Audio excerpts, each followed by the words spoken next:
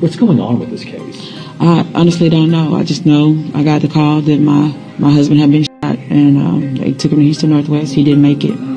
And now I'm here to try to figure out what's going on. Does this surprise you, or are you shocked? It just seems hard to believe. It's very hard to believe. We've been married for 14 years. It's very hard to believe. Why did you decide to come down here this morning? Because that's my husband. He's still my husband. Despite everything else, have to figure out where to go next. I mean, what to do next? I mean, we have grandkids, we have kids, we have nieces and nephews. That's still my husband. How has it been trying to explain all that to everybody? Or have you had a chance to? I don't understand it. So it's hard for me to explain because I don't understand it.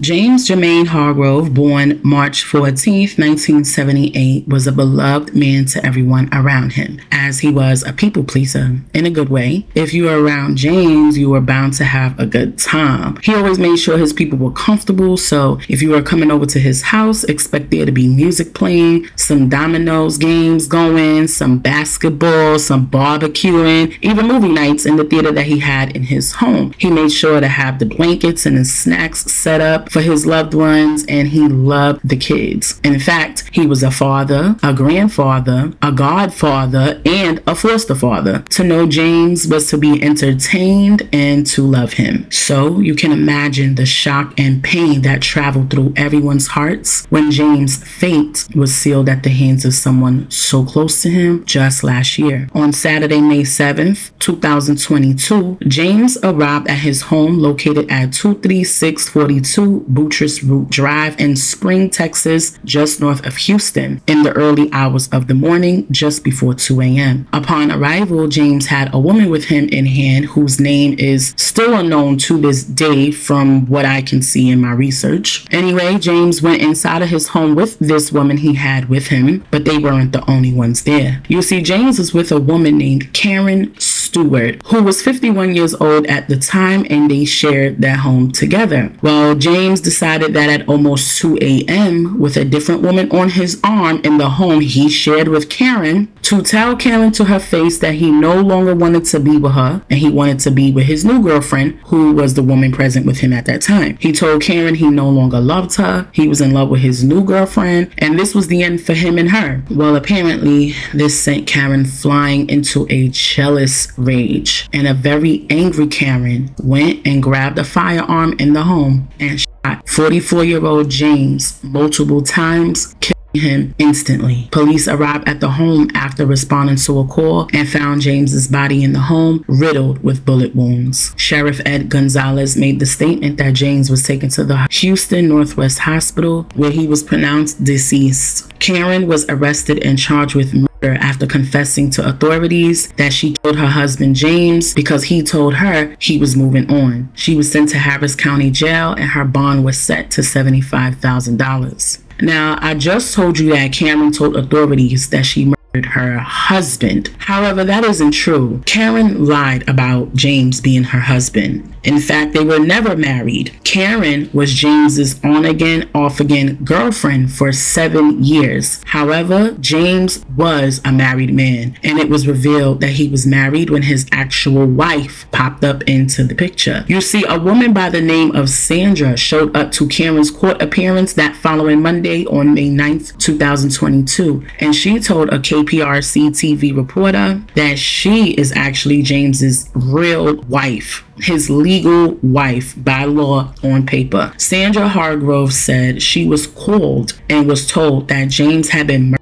and that's why she even showed up to the hearing, because she was trying to get a better understanding of what even happened. When she was asked about her knowledge of who Karen was, Sandra said she never met the woman before and was under the impression that Karen was his caretaker and didn't know that they was even in a romantic relationship. In fact, the entire story left her in a state of shock because she was truly unaware of all that was going on in James's personal love life. You see, Sandra and James met in 2006, but they got married in 2009 and they became separated in November of 2021. Now, much before their separation, James fell ill to COVID and suffered from a ton of health issues as a result of that, including a 4-month coma, paralyzed for a whole year, 2 heart attacks, kidney failure, and a stroke. He had just learned how to start walking again, so she assumed that Karen was like his live-in caretaker, helping him out in the house. And she also said she didn't know anything about the other girlfriend that he was with that morning. Sandra was married to James for all of 13 years at the time, and regardless of their separation and all that they've been through, she said they were still the best of friends. They shared children together and grandchildren. They talked on the phone every day and even considered getting back together and reconciling their marriage. Here's a heartfelt post that his wife wrote on Facebook about him. You can pause this to read it.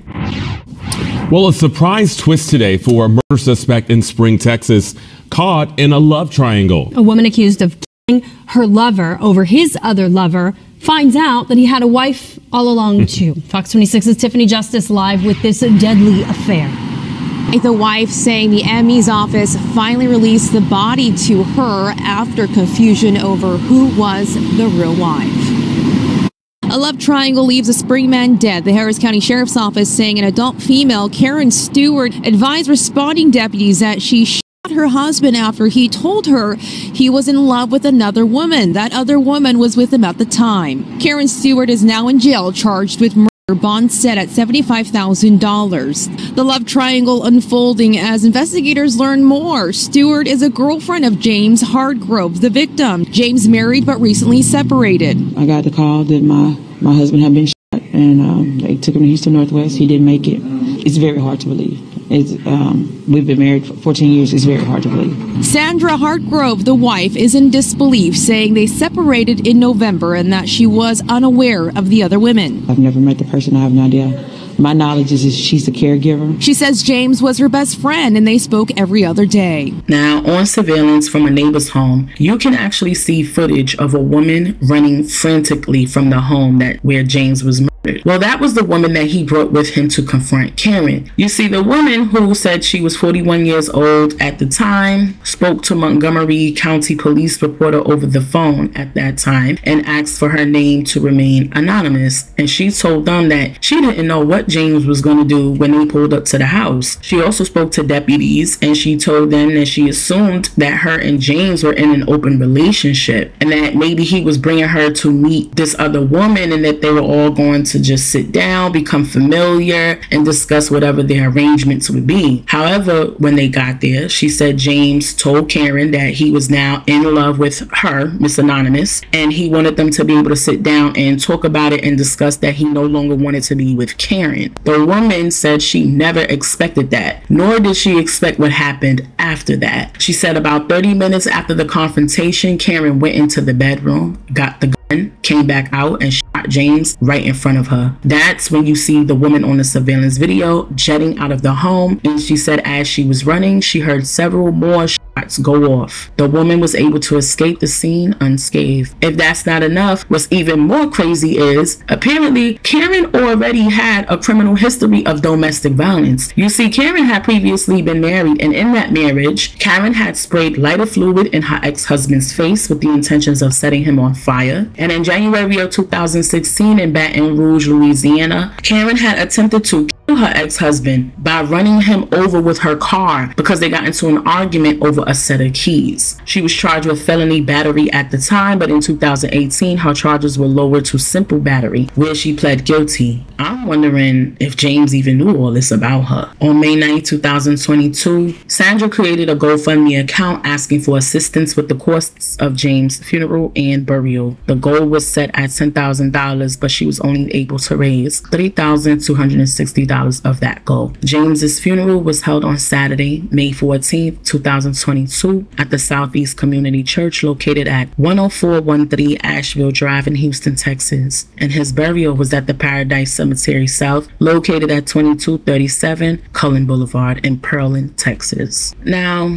I don't know what James was thinking when he did what he did and why he chose 2 a.m. to have this conversation with Karen. I don't know if maybe he was inebriated and so maybe that clouded his judgment. I don't know why he chose to bring the other woman with him. Maybe he thought if he had someone with him, it would be a safer option for him. Maybe he's experienced abuse from Karen before and was afraid to confront her alone. As for the other woman, I'm not sure why she even thought they were going to just have a simple conversation at 2 a.m. about their relations. Like, I find the mind frame of all parties involved to be quite fascinating in a peculiar way, if I'm being honest, and I say that with no malice of any kind. However, clearly when it came to women, James had a hard time remaining faithful. If he was in a whole relationship with Karen for 7 years while he was married to Sandra before they were even legally separated, then to me that speaks to his pattern of infidelities. However, what I found to be the most disturbing part of my research on this story is the amount of women who openly expressed how happy they were that Karen did what she did to James, because they thought that she was his wife at first, and the pain that was in her face in her mugshot allowed them to feel an immense amount of sympathy for her, excusing her actions simply because she's a woman with emotions. However, I have to make it very clear on my platform, especially since I've covered plenty of domestic violence stories where a woman was on the receiving end of the abuse, that violence of any kind is never okay, no matter what gender you identify as, unless it's a matter of protecting your life or the life of your children. Never is it okay to just go around abusing, mistreating,